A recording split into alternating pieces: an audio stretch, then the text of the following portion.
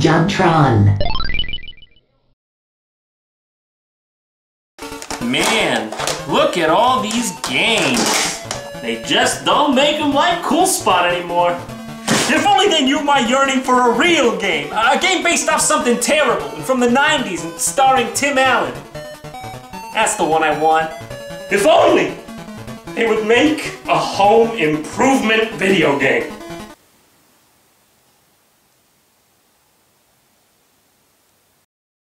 Nope. Home Improvement. Oh, the memories just come flooding back. It was a television sitcom back in the 90s that started the Oscar-gobbling career of Tim Allen and, surprisingly, the television career of Pamela Anderson. What? That's what I said. It was, a show. One of those concoctions of the 90s moral culture and family-centric importance. Like most shows of this caliber, the cheesy level was somewhere between Family Matters and Full House. If you go past Full House, I seriously think you just disappear into the void. Uncharted territory. Look. Yeah.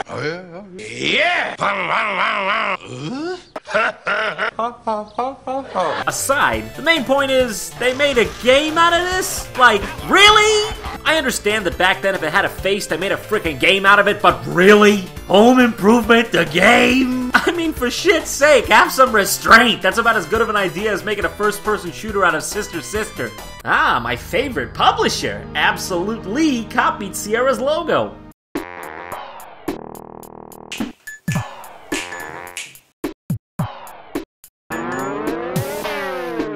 So we start off here on the set of Tool Time, you know, that weird show that Tim Allen had in the show that totally would have been a viable show in real life. By the way, I would pay to see that shit. I'd sit in the splash zone. What's wrong with me? Why I say that? So seriously, it's just them talking to this one swanky loop from the coolest club in town. Did I say swanky? Let me just go ahead and rearrange that. There we go.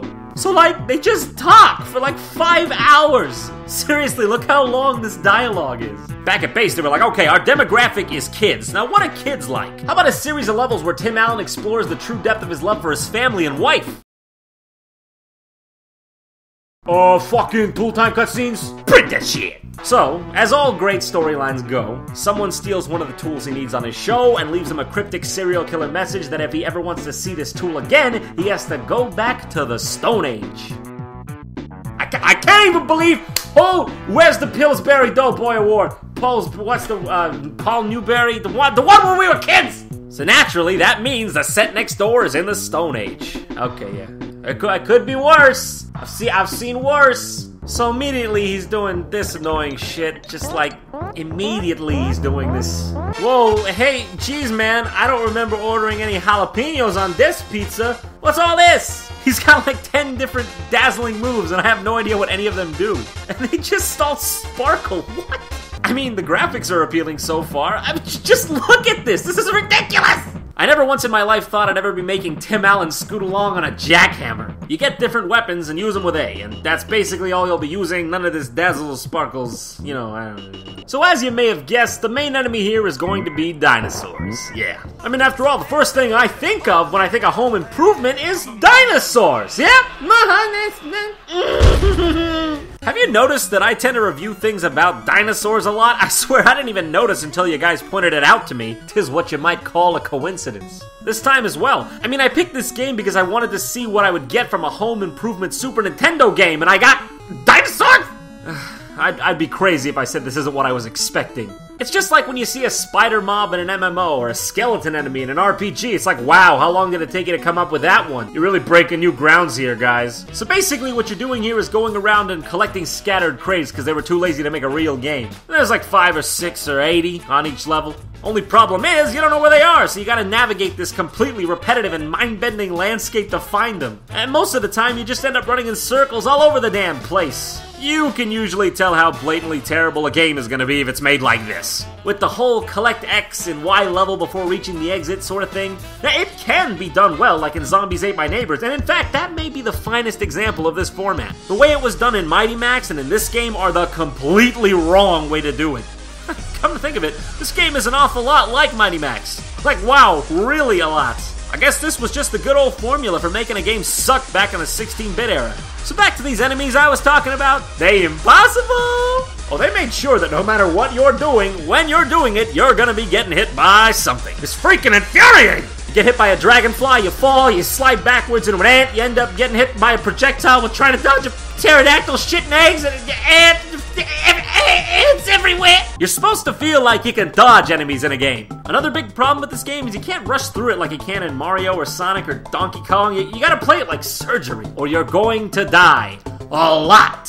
You would probably be disgusted if you knew how many times I died just on this first level. It's incredibly unforgiving. So let's go down here for a sec.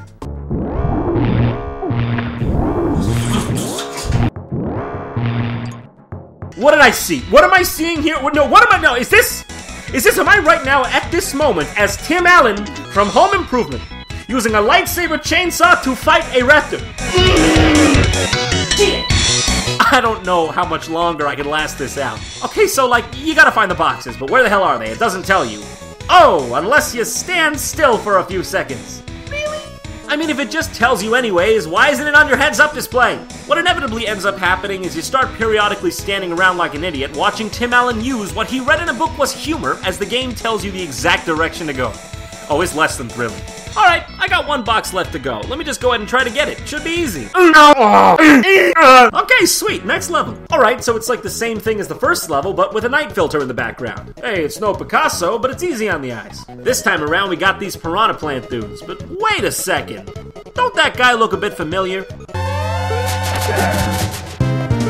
Ah, okay. So these bolts are telling me to jump over to that platform. Nothing unusual here. Oh, okay. This is a cool trick. Oh, okay, so you can get across. I just didn't jump well enough. Go figure. Well, now that we've gotten past this, let's have it lead us to the exit.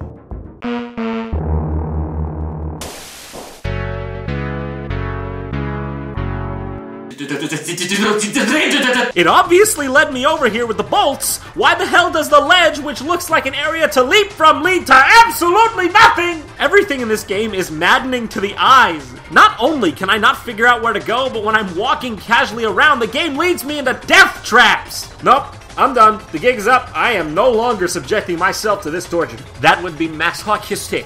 As for the rest of this game, I mean, what do you expect? No, seriously, what do you expect? Because it's what you expect. It's like Space Robot level, Ancient Pyramids level, ooh, it's a Haunted House level. Mighty Max, the entire fucking game is in here as a level. What's the cliche you know of? Hey, it's a Home Improvement level. I'm surprised we didn't see a level where and...